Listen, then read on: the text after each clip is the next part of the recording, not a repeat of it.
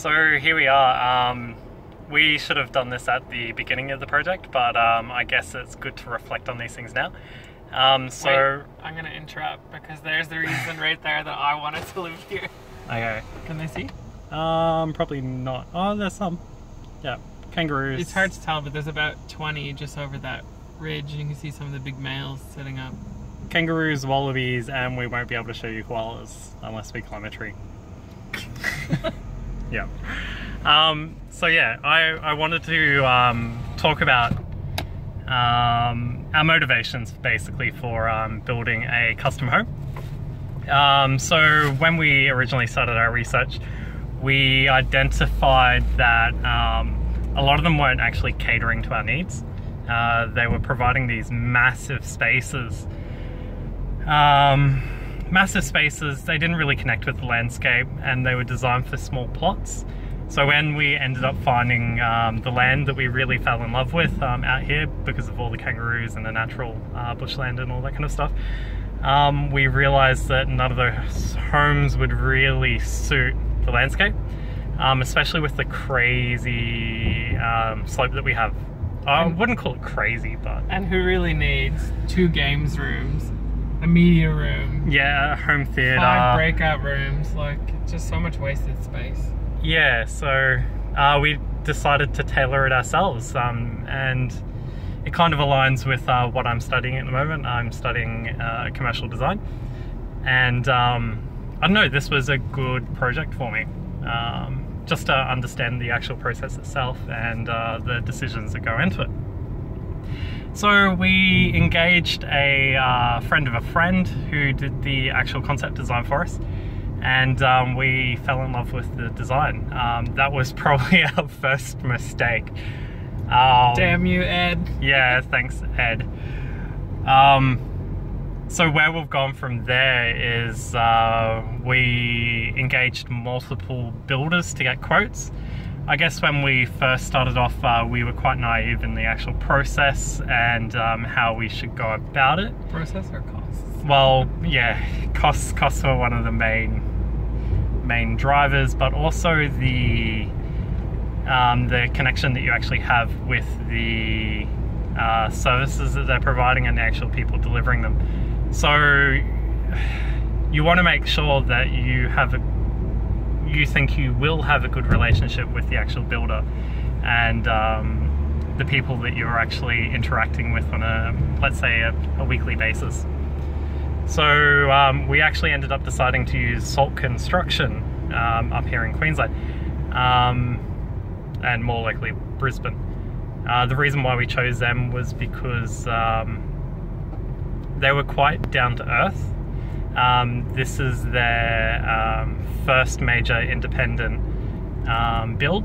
Everything else has kind of been... Well, from start to finish anyway. Yeah, from start to finish. Most of the stuff that we understood at the time was mostly finishing other people's work and some minor repairs and upgrades and stuff like that on pre-existing structures. So... And I mean, we could have went with builders who had more experience and have built more houses, bigger houses. But at the end of the day, I think why we picked Sean as our builder is because we could see that he was actually there for us as the client, and he really listened to us. And when we had ideas, for the most part, he wasn't kiboshing them. He was working with us to build the house that we actually envisioned. And that's one of the things that really struck me is he saw the vision that we were going for, whereas a lot of people wanted us to rein it in or change things that were really important to us. So he really supported us in the values that we were seeking. He probably had similar values as well, but yeah, he was just a personality for sure. You want someone who's approachable and isn't going to, as Chris said, kibosh your ideas. And they've been flexible all the way up until today, like, and until today. Bum, bum, bum. Yeah, it all until ends. Next time. No, they're still supporting us. So yeah, the timeline of the project, it started, when did it start? Oh my god. I can't even remember August of August of 2014 when we bought the land. Yeah, so it's been a very long process for us, mostly because we haven't really known what we're doing. This is our first home that we've ever built, so getting the resources and the funding and the knowledge together, it's taken us a long time. I guess our initial hurdle was valuation, so banks pretty much. That wasn't our first hurdle. First hurdle was Buying the finding land. a builder, and then finalizing a plan. That took us well and truly a year to find a builder and finalize the plan. And when I say finalize the plan, I mean getting to a point where we actually had Felt drawings, happy with it. because I don't know if our plan is still finalized even as the house is going up. So It's still growing, and the budget, well, the expense is still growing as well. So sometimes a good idea to completely lock in these things at the contract stage. But I don't know, we just can't help ourselves. Well,